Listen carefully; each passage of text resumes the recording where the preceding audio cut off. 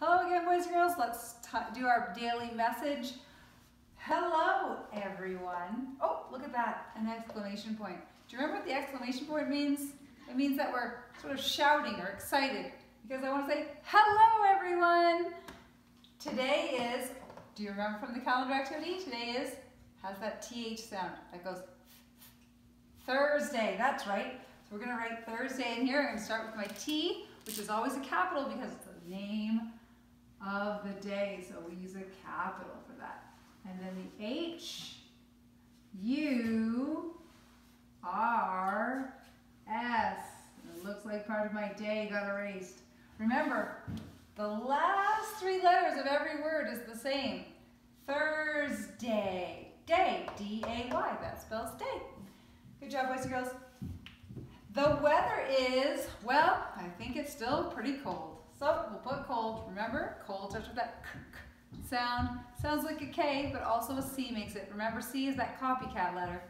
So here we go. Cold. Cold. Today's cold. And the period at the end to show that I've done that idea and I've finished my sentence. What is your favorite book?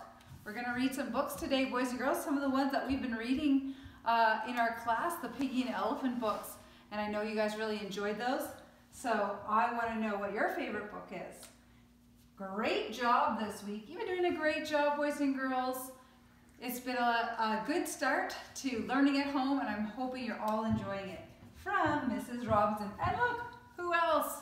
There's Piggy. And while we're here, I was going to show you quickly. You're going to read a Piggy and Elephant book today for story time, just like we did at school. These are some of the favorites that we had. So maybe you can tell me later which character out of those Piggy and Elephant books is your favorite, or from another story if you like something better.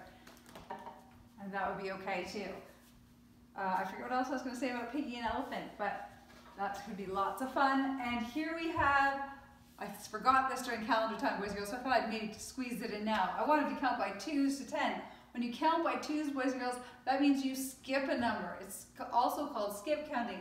So you can start and then you count, you skip one and you count one. So it goes 2, skip it, 4, skip it, 6, skip it, 8, skip it, 10. So it's 2, 4, 6, 8, 10. That would be counting by 2s, starting at 0. Good job, boys and girls. Thanks for joining me. I look forward to all the other activities today.